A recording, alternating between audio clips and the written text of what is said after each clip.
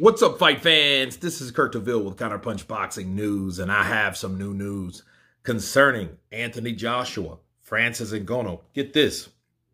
Francis Ngannou's coach responds to the controversial Anthony Joshua claims ahead of the heavyweight fight. Francis Ngannou has ignited the mind games with Anthony Joshua. The former UFC heavyweight champion has made the first move in mind games ahead of the meeting with the two-time world heavyweight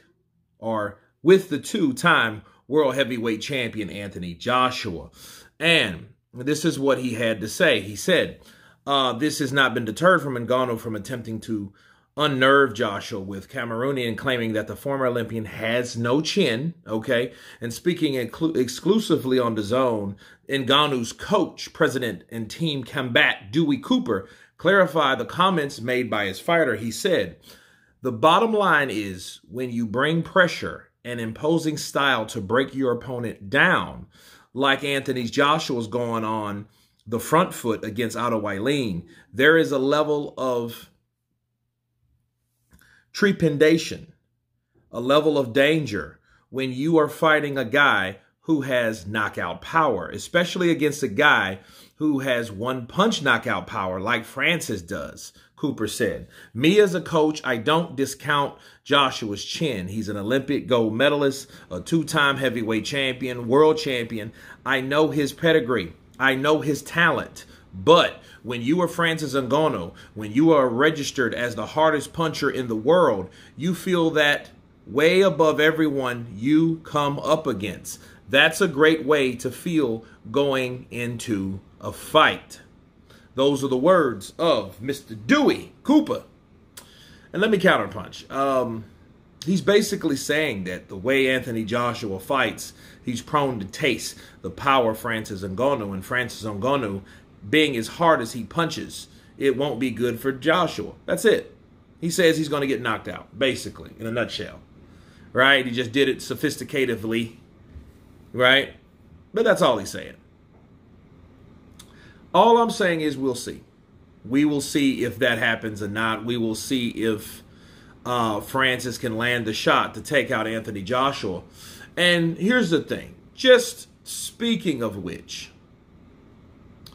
if Joshua goes down to the hands of Ngannou, it is risky. Why? Because the first thing somebody's going to say is Tyson Fury didn't. Tyson Fury got dropped, but Tyson Fury got up. You know what I mean? So if he does lose in the hands of Francis Ngannou because of knockout power, it won't be good for him. It won't be good for his stock that just risen, because his stock would just hit rock bottom if he loses to Francis Ngannou. Okay, the only thing that's saving Tyson Fury is the anticipation of him getting some of those stripes back that he lost against Francis Ngannou in the first place. Okay, on top of the Alexander Usyk difficult negotiations coming through, right? But I'll say this about Francis. If Francis takes out Joshua, Tyson, Joshua, then next in line, Deontay Wilder, do you understand that a man has came from another platform and has been able to land within a year's time? Because you know that shit's going to, like, if he knocks out Anthony Joshua, okay,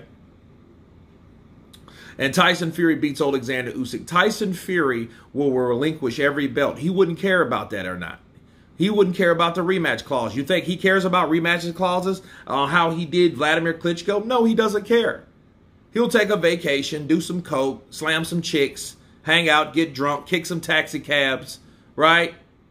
Hang around with his family, right? Retire. Then he'll come back. Then he'll fight Francis Ngannou maybe.